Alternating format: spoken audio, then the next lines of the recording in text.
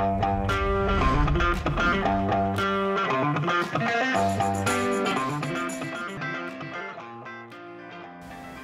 so in-memory databases are great for automated testing. Typically, your Django test suite is going to involve a lot of operations, often repeatedly clearing and reinitializing the whole database. It's going to take time. But at the same time, the amount of data is usually relatively small, at least compared to your production setup. So you don't need that much storage. It's usually small enough to fit in memory. And we don't really care about data persistence past the amount of time it takes to run the test, so having it in volatile memory is fine. We don't have any data loss concerns while we're testing. So it's great to keep this all in memory. It's fast, and it saves wear and tear on your hard disk. So here is probably the first in-memory database Django test scenario you've seen. Use the SQLite backend. And then the name, just be memory with colons on either side, and that'll just create an in-memory database without any further configuration. And if this works for you, great. If you're just using the ORM exclusively and not doing anything fancy, that might be fine. But there is a problem, potentially at least. You're probably not using SQLite in production. At least for most applications, I really hope you're not using SQLite in production. And if you're testing against SQLite, this will cause problems. If you're ever dropping into raw SQL that involves things specific to your engine, if your project relies on specific behaviors of field types that differ, like text fields can differ from one engine to the next, particularly when it comes to defaults and things like that. Or if you just generally want to make sure your test environment matches production as closely as possible, which is a good way to catch errors before they become major pains. Of course, most engines you are going to use in production were not made to run in memory. This is kind of the opposite of the use case database engines were made for. If you've got a database backend, it's probably because your data set is too big to fit into memory.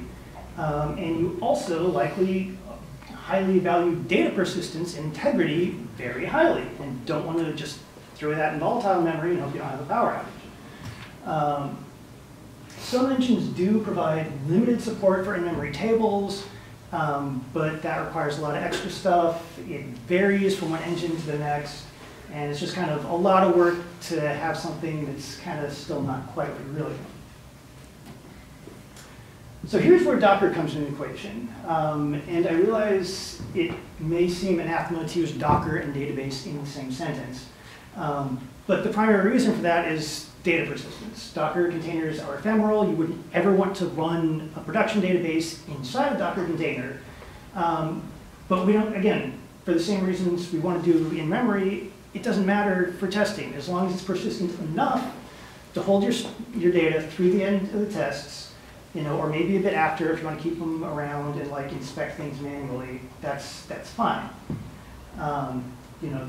The main consideration with Docker doesn't really apply to the testing scenario. So the key here is tempfs, which is essentially a RAM disk you can mount in a Linux, possibly other Linux file system at any point in the file system. You set that up, and to all your other programs, it just looks and acts like any other directory. They don't know it's tempfs versus ext or whatever else.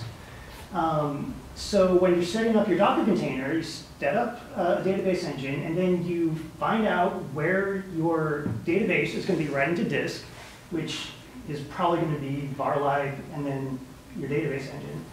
And the engine basically doesn't know that that's a RAM disk. It's just part of the file system where it's used to working with stuff. And the nice thing about that is that there's no special configuration required at the engine level. So here's the Docker Compose. And yeah, if you want to take photos, this is going to be really the only slide you need. This is the crucial thing. And again, you probably don't even need to use Docker Compose. I'm sure this can all be done with command line arguments just to Docker.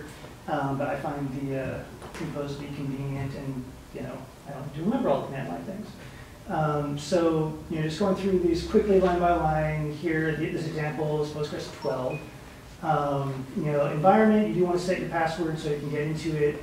The ports, may not strictly be needed, but probably if you're running this on a local workstation, you probably have, you know, a non-volatile database instance running on the standard port. So by using a non-standard port in the Docker container, that allows you to keep your, you know, real, or at least real for development engine, up on the right port and not have this interfere with it. And then that line, the last 2 lines there, that's really the key. Tempfs and mount it to the place in the file system where your database engine is going to be writing to disk. And we don't need a Docker file with this. You know, this is just image, there's no build, because just like your standard vanilla Docker container is going to be fine. And as far as the Django setup goes, it depends on, you know, how you set up things. But if you're pulling your credentials from, you know, environment variables, which is quite common, you really don't need to change your database's definition in your settings file. You just change the environment variables to point at the right host, the right port, whatever credentials, and you don't even really, you know, often cases need a separate database's definition on Django. The other nice thing about this is that it is not specific to Django or Postgres. It'll work for any database that runs in a container, and therefore it'll work for any application that wants a database that can run in a container. You just point it at your Docker container. So, last slide, just in summary, our ideal situation for testing is to have an in-memory database which uses the same database engine that is being used in production. Docker is a very quick way to set up most major database engines running totally in memory, and this works anytime you want to test against a containerizable database engine, including Django and PostgreSQL. That's it. I don't know if we've got questions for...